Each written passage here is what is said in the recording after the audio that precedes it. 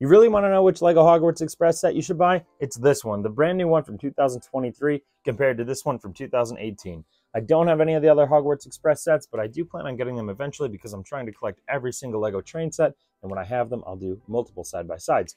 I'm going to get into why I think this one's better, but I wanted to give you a quick answer in case you want to sign off, purchase this set, and get on with building. But I'll tell you everything about pros and cons for both of these sets. I actually motorized them. I'll leave links to the videos in the description. And I also have videos on my channel about unboxing, building, and reviewing these sets. That way you can see which one do you like yourself, which one do you prefer, and then hopefully make a decision.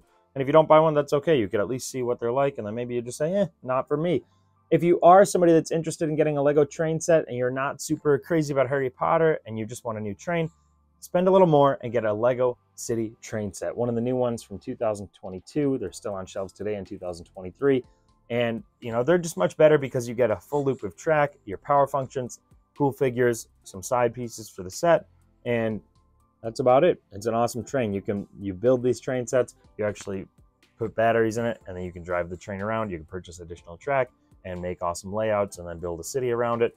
It's just really fun, and that's why I recommend getting one of the actual power function train sets. And you could actually buy older models, things that came out in previous years that are being resold on eBay, Bricklink, and other websites. Those are my opinions. Now let's get a deep dive into both these sets, what I think about them, and just pros and cons. That way you can help yourself better understand which one you want for your Hogwarts Express or your Harry Potter setup. All right, talking about this one from 2023, the brand new one, I think it is much better because it is sleeker, it looks cooler, it has 2 passenger wagons instead of 1, and the colors to me look better. I think the train overall looks better. And I don't know, I just prefer it. This one's much bulkier, older style looking. I wasn't a super fan of this one when it came out anyway, but I really was happy to get this one. This one, on the other hand, only has 1 passenger wagon compared to the 2. It's not a bad passenger wagon. You know, they both fit for Lego minifigures, and you can modify them to fit more.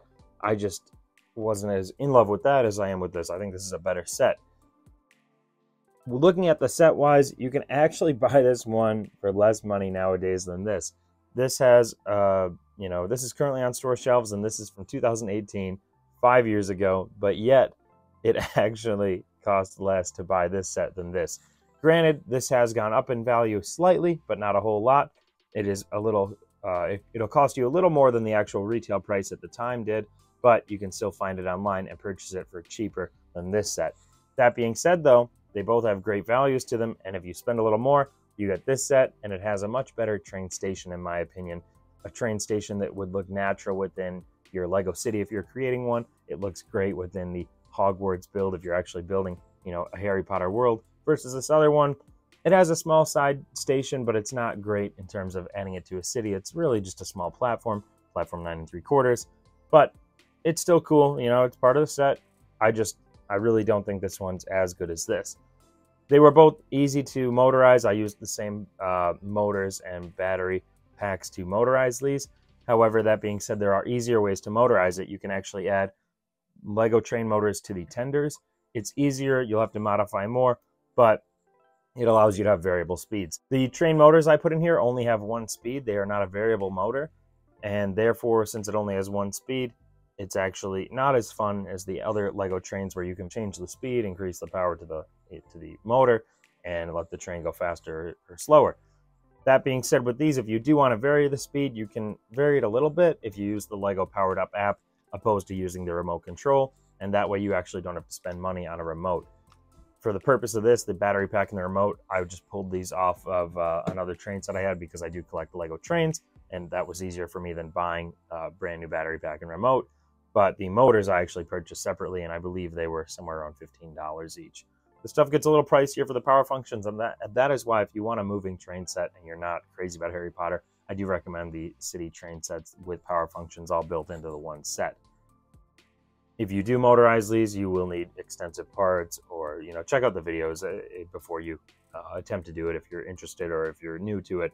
That way you can kind of see the amount of parts I put into these to change them and make it possible. The only thing I really dislike about the brand new Lego Hogwarts Express here is that the tender does not actually fit a standing conductor, and that is the first time I've ever had a Lego locomotive not fit a standing minifigure, and it's minifigure scale, which to me is shocking. When I was very disappointed when I built it and found that out.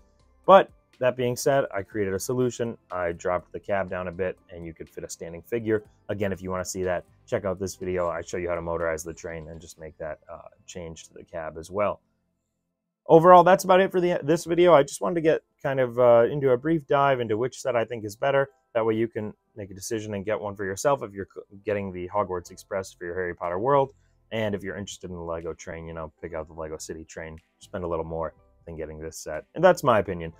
Let me know what you think in the comments. If you have any questions or concerns about anything at all I did not touch on, leave a comment and I'll be happy to get back to you. I will get back to you. It might just take a day or two. And overall, if you enjoyed this video, please give it a thumbs up. Let me know what you want to see next. Thank you.